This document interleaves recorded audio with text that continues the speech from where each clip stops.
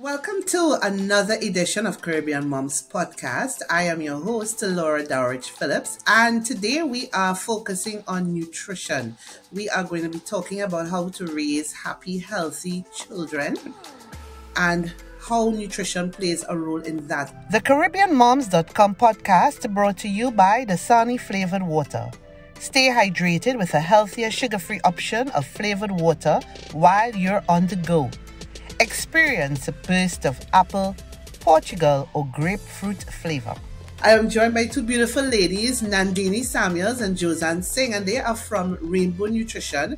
Ladies, welcome to Caribbean Moms Podcast, and tell us a little bit about yourselves and your organization. Yes, thank you for having us.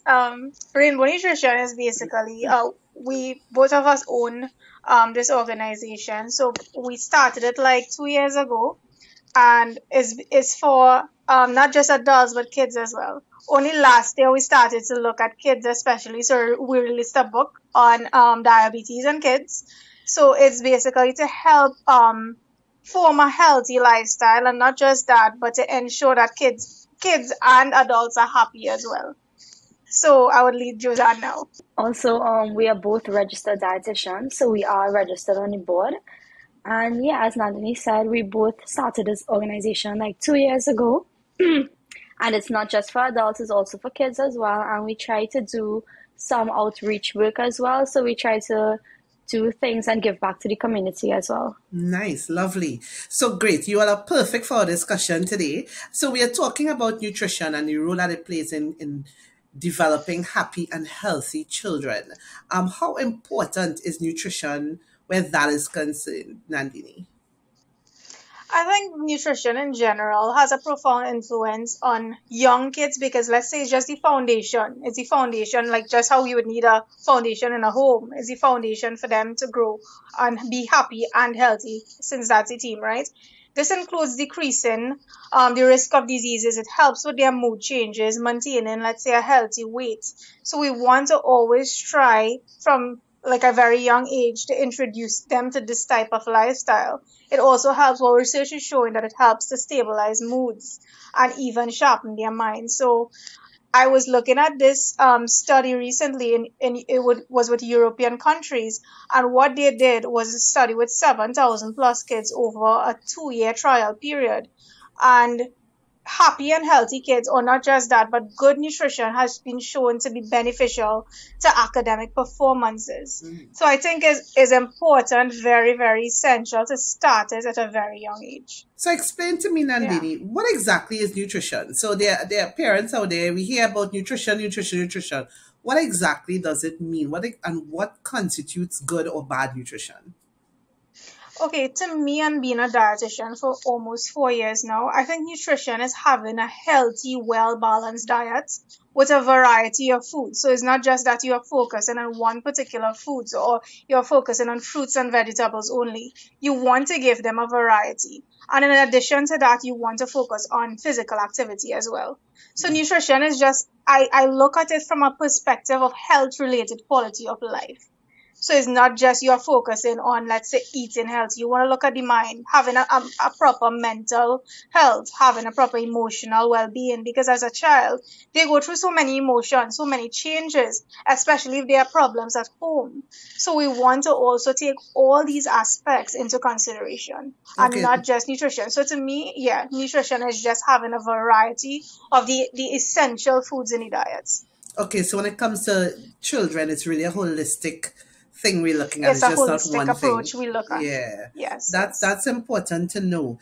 Okay, so as a parent, and many parents can relate, one of the biggest challenges is how do you get your children to eat healthy, balanced food. I mean, children, right. When I remember with my kids, just introducing them to solids, and they refused to eat carrots. You had to play around with what foods they would like, and when they would eat something as babies, and then by the time they reach 3, 4, you cannot get them to eat it at all. So I mean, my children are only now have 2 elder sons in their teens, and they only now eating tomatoes. They hated it before. So how do you and I'll pitch this question to Josanne, how do you get children to eat properly, to eat the foods that are healthy, that may not be, they're not salty and sugary and sexy. How do you get them to eat these foods?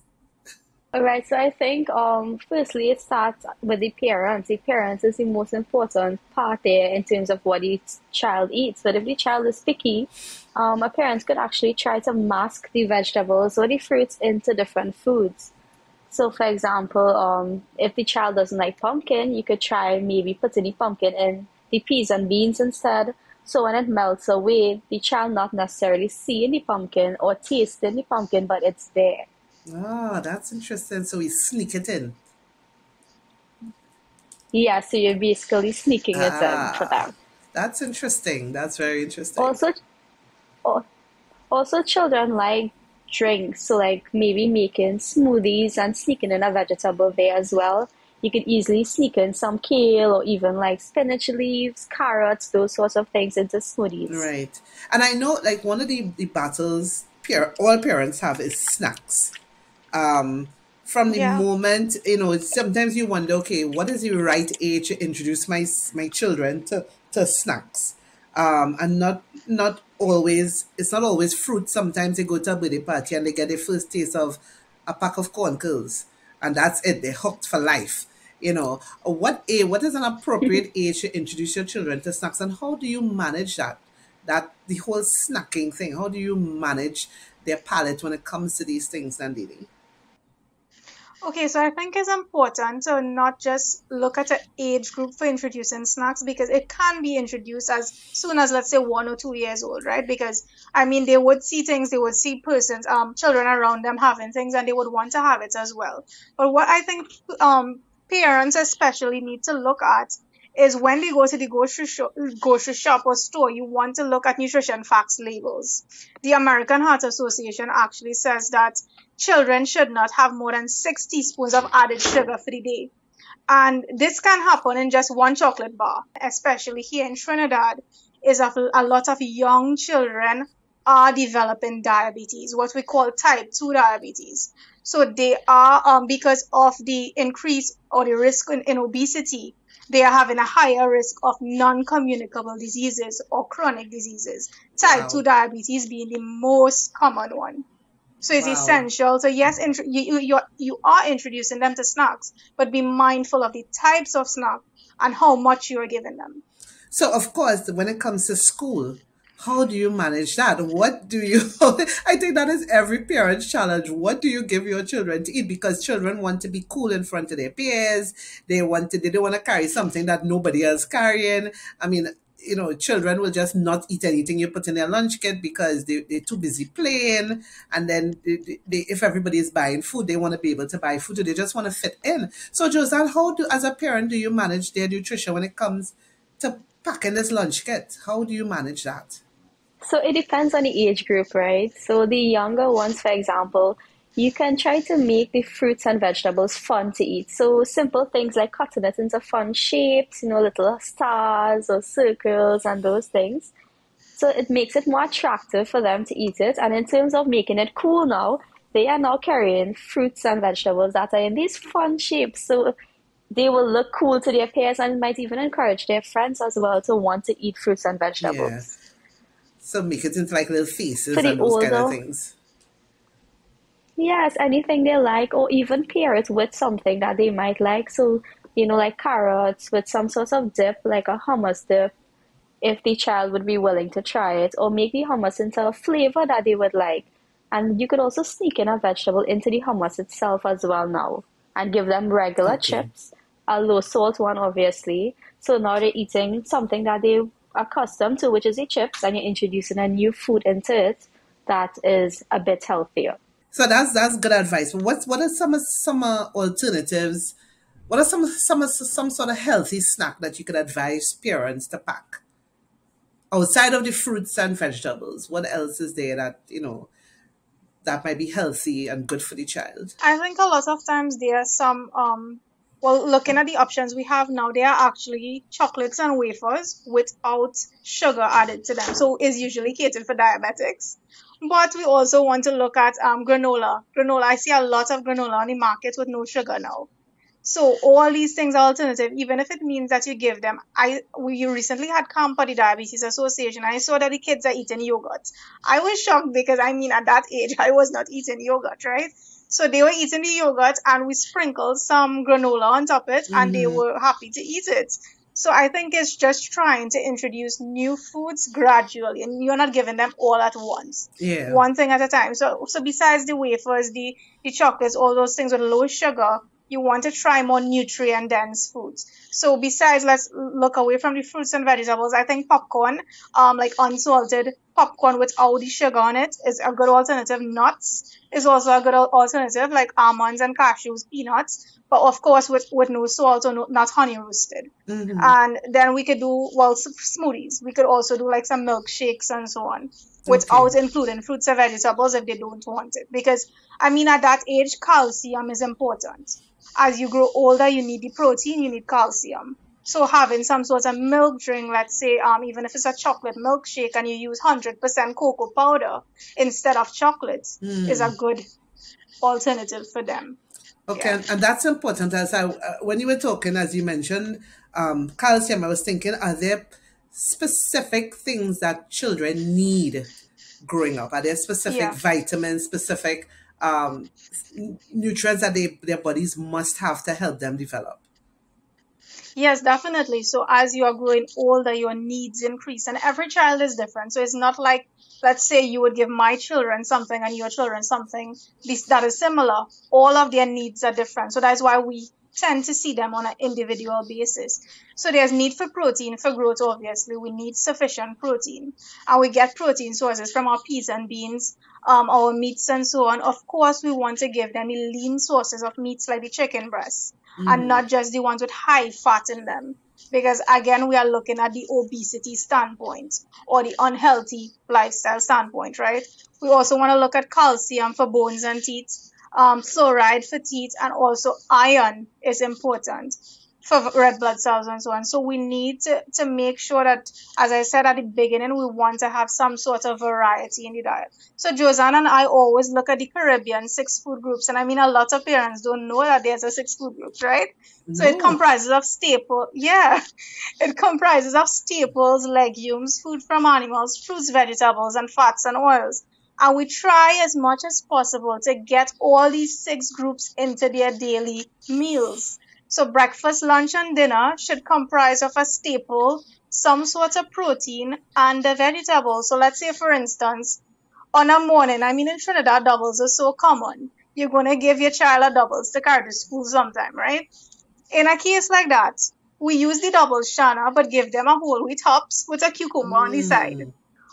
Or we could even do, like, let's say some of them like tuna. We do a tuna or chicken peas, but we ensure to add the lettuce or, let's say, grated carrots. What I do especially, I do cheese paste as well with them. So I take spinach or probably carrots or beets, blend it in for the different colors. So Mm. because they are different colors, they find it attractive and they will eat it.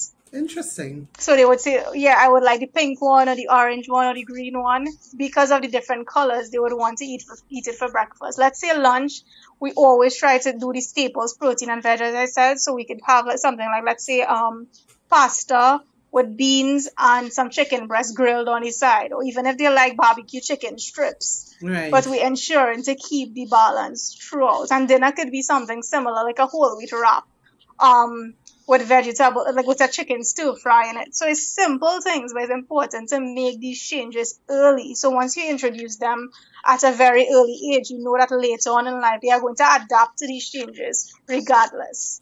Now, people talk about, things so expensive these days, and there's this notion that eating healthy, eating balanced is expensive.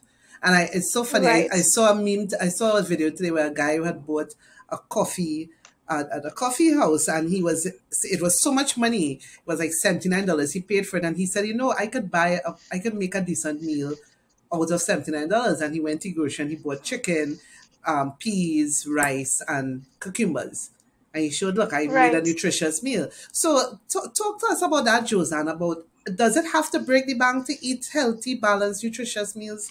Absolutely not. I mean, you can use your budget on simple things like going to the market instead of going to some of the bigger grocery stores And looking around, shopping around is important. Different vendors will have different prices for their items. And good thing as well is to eat what's in season. Usually when things are in season, they tend to be a bit cheaper than when they're not in season. So eat seasonally as well. And in terms of getting children as well to eat healthy and budget friendly as well, you can encourage them to have little kitchen gardens as well. So when they are part of that process, they may be more inclined as well to actually eat some of the foods that they are growing themselves. That makes sense. And we spoke about giving children smoothies. What about water? Some children, a lot of children prefer juice over water any day. But how important it is for your child? How important is water as part of that balanced diet, and how important is for a child's body to have enough water? So water is very important in terms of hydration, and they're children, so they're going in school and they're playing all day. They might be in the hot sun as well during playtime. So it's very important that they stay hydrated, and especially with water. And sometimes children may not want to drink water, and so you have to find creative ways now to try to encourage them to drink more water. And one way that you can encourage them now is get them like a reusable bottle, something that's fun, colorful, maybe with like a nice print on it, and encourage them to fill that bottle every day and drink some of it. Right. That's important. How would And you? just to add to what just to add to what Josanne was saying, I think a lot of kids I see them using, like parents, doing slices of fruits and vegetables, adding it to the water. So let's say you add probably a couple slices of orange, or you want to put probably some strawberries in the water just to make it a different color, or Right. even, and you are also increasing the nutritional benefits from that water as well. So Right. it's important to try as much as possible, as Josanne said, to find creative ways to introduce them to that. And really, a lot of it stems from us as parents. So if I can't tell my children to eat properly if I don't want to eat properly, Yeah, yeah. so it That's basically, exactly what happens. so Yeah, I can't be eating doubles every morning, but buffing you up for not eating yeah. your vegetables. Yeah, because eventually they are going to say, Mommy, I saw you doing that, so I could do it too. So basically, it's really the whole family has to be a part of the process. Yes, and you also don't want to force the children into eating their vegetables or fruits as well, because then it becomes something negative to them. So it's important not to force them and say, sit here and you need to eat these vegetables before you leave the table. That is discouraged, because you will now create a negative relationship to those foods for these children. Yeah, yeah. What are some of the telltale signs that your child is not getting a proper nutrition? Okay, so I think one of the most important sign is their mood changes. You see that their mood is different. So sometimes they are extremely sad and tired. They are very tired. You see in some cases, you see that if it's a lack of calcium, you see their nails are brittle. You see the white spots on their nails. You also, some of them even get hair loss. In the cases of major deficiencies, well, they Oh, start throwing wow. up and all those things. So in cases where it's malnutrition, well, you would see severe stuff like hospitalization. Oh, Yeah, but the wow. main changes at first, it would be their mood changes.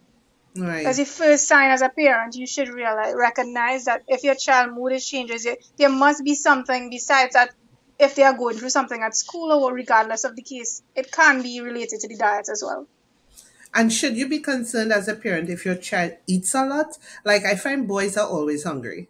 Always hungry. It is impossible to keep food in your house when you have boys. So is that something that should concern parents, or is that just their metabolism? And how do you, if you have children who are always hungry, they're always eating, what advice you give to parents to make sure that they, in the constant eating, that they eat properly? Okay, I think again it would be having a well balanced diet. But then I wouldn't call them greedy, but at the same point in time, they want to have everything and anything that everybody is eating. So it will be of a concern if they are overeating, but because again, this can lead to obesity. So once you see, let's say, the darkening of the behind of the neck, especially you as parents, if you already have diabetes within the family. You want to be mindful that your child could get it at a very early age. So Right. there's where overeating would be an issue for me. Right. So we would want to encourage nutrient dense foods instead of the energy dense foods. So let's say instead of potato chips, you want to give them, yes, the fruits and vegetables because you would get nutrients in those.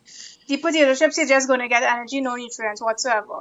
You want to keep the food at smaller portions, attractive, obviously, but we want to probably give them, look at serving sizes at that instance. So Right. give them things that will keep them fuller for longer. Let's say our fibers and our protein.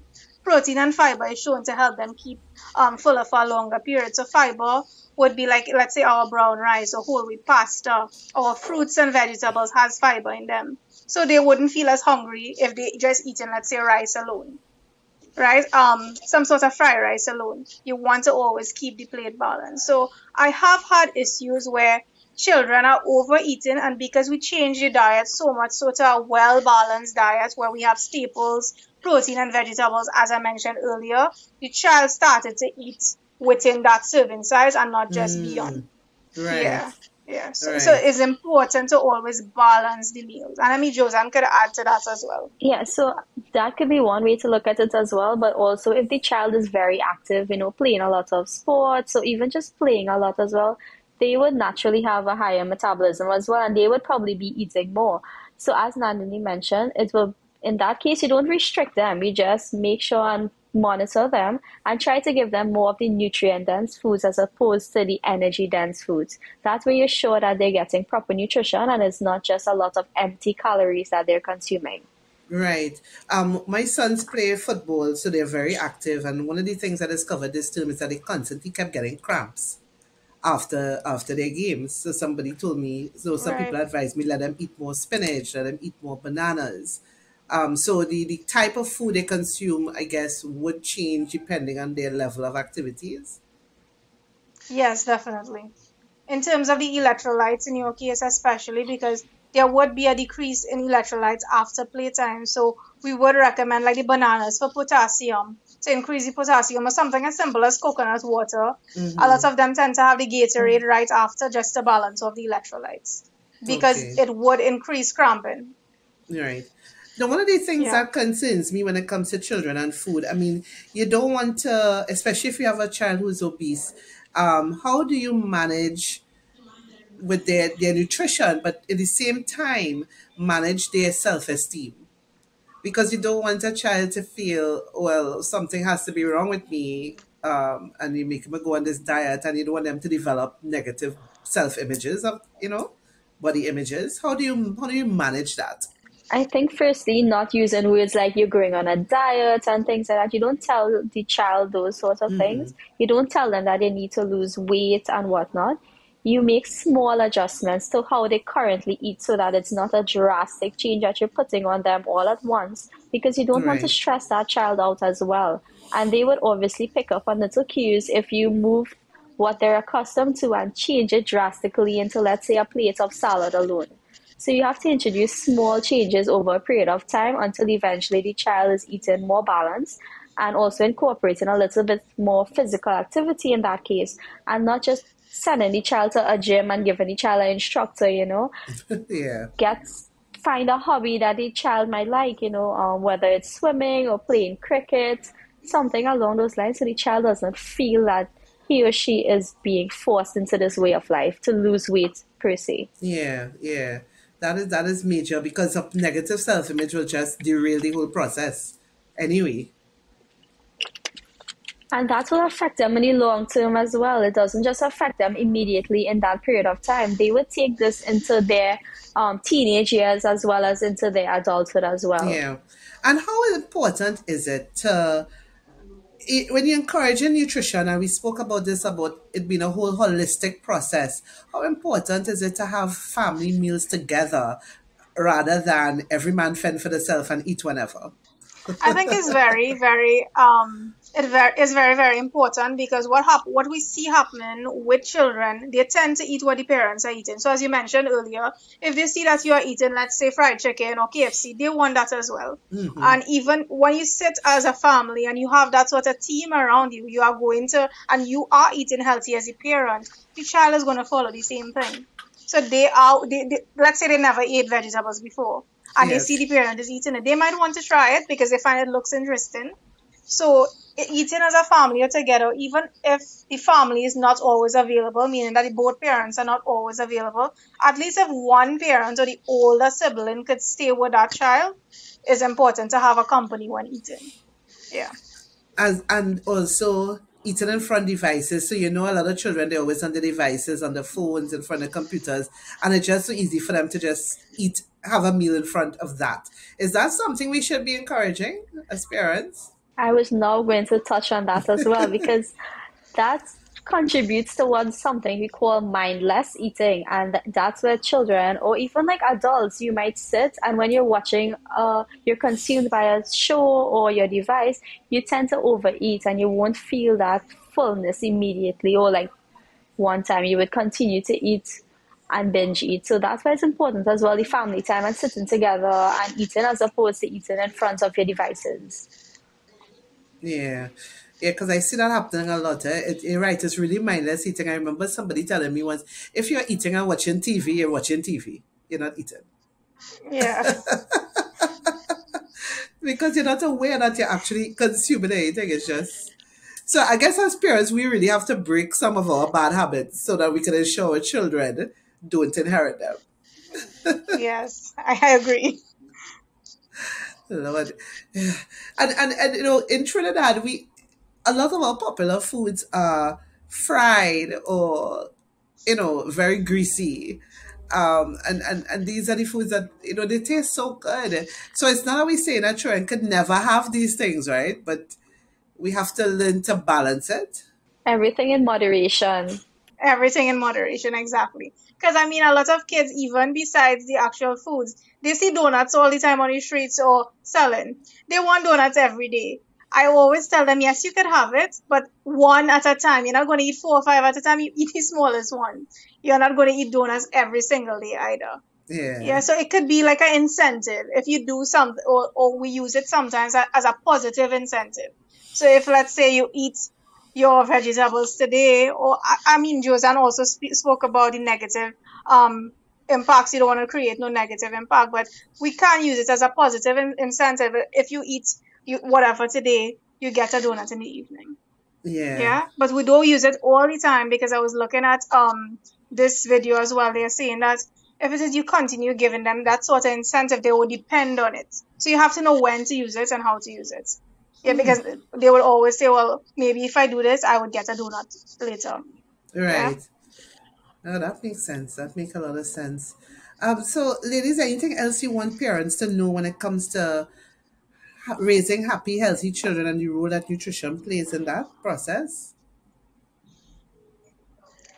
I think it's important to know your child at a very young age, meaning that you know their likes, their dislikes. You try as much as possible to include foods that they don't like in creative ways. So, as Josanne mentioned earlier, you want to hide the fruits and vegetables.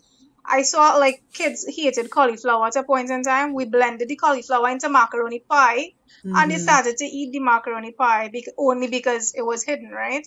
So it's important to try to get the nutrients within their daily basis. I don't tell parents to use supplements at all. Okay. Supplements is not important if it is you are giving your child a healthy, well balanced diet. The only way you are using supplements, let's say something as a simple multivitamin like a gummy or something like that is fine.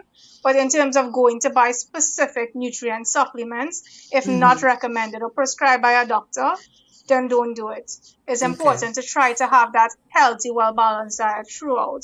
Limit high sugar fruits, snacks and drinks. So when you go to the grocery as parents, we want to learn to use the nutrition labels, know how to use the Caribbean six food groups especially, and introduce new foods gradually and aim, as I said before, aim for the staples, protein and vegetables at each meal. let's say you give them breakfast and make sure that they eat on time. So let's say you give them breakfast at 8 o'clock in the morning. At 10 or for recess, you want to give them a nutrient dense snack, even if it means like it's a oatmeal cookie you make with them at home. You're not going to use sugar, you could use bananas to sweeten it. There's so many recipes to use on YouTube now. Even if it's like a banana muffin, you could give them muffins for snack as well. Then lunchtime, they would have their balanced meal as well. When they come home from school, they are not going to eat the same thing as lunch. They are going to eat a snack, a healthy snack, and then you give them dinner. So it's Right. important. What I realize a lot of parents do as well is when it is they eat whatever foods at lunch, they give them a smaller portion when they come home from school. So if they eat pilau at lunch, when they come home, they get a smaller portion of pilau for snack. So we have to discourage this type of meal pattern. Yeah. Okay. So I would leave Josanne now. Just before Josanne speaks, what if you have a child who doesn't like to eat first thing in the morning? And so they don't Who want does not? breakfast. Yeah. They don't like to eat first thing in the morning. They don't want breakfast. So their first meal might be at lunch. No, well, in the cases like this, we have to find some sort of alternative solution to encourage them to eat, even if it means that they like things that they like, meaning like if they like cornflakes and milk or cereal and milk, you try to give them the cereal and milk, but you give them ones with lower sugar in it. You give them low fat milk or strawberry flavored milk that's lower in sugar than regular full cream milk. So you try to find out what they like and create some sort of pattern around that and ensure that they have some sort of breakfast before going to school. Because breakfast, as many of you know, that it have been shown to be beneficial to academic performance as well. Okay. Yes, Josanne. So anything else you would like our listeners to take away from this discussion? Yes, in terms of parents, I believe it is very important to educate yourselves. If you know what needs to be done in terms of proper nutrition for your children, or even like doing research on ways to encourage them and improve their healthy eating lifestyle, that's something that parents need to take that step towards, because what you do influences your child at that age. They are now learning and you are an important part of that. So it's really important for parents especially to educate themselves. And as Nandani mentioned, reading the food labels, that's definitely something that should be practiced, because that's how you determine when something is too high in, like, let's say saturated fat or even the added sugars as well. So you would now know which of the snack items or which of the food items should be sometimes foods and not an everyday food. So it's important. That little aspect plays a very important role in how a child would eat. That's excellent advice, ladies. This has been a very informative discussion. I really hope our listeners take something away, because eating properly is a battle for adults. And of course, as we have said before, it influences how our children eat. And we really want our children to be strong and healthy and happy and performing well in school and performing well on the field and in play. So I really hope some of these tips, I'm definitely going to try that masking the food thing with my kids, because I don't know how else to get them to eat vegetables. So I will definitely try masking, hiding some vegetables in some food, some of their favorite foods, and see how that works. But I thank you so much for your time and for being here with us today. I hope you guys listening really learned something. I hope you got some good information to walk away with. So, you've been listening to another edition of Caribbean Moms Podcast. Thank you for joining us. The CaribbeanMoms.com podcast brought to you by the Sunny Flavored Water. Stay hydrated with a healthier sugar-free option of flavored water while you're on the go. Experience a burst of apple, Portugal, or grapefruit flavor.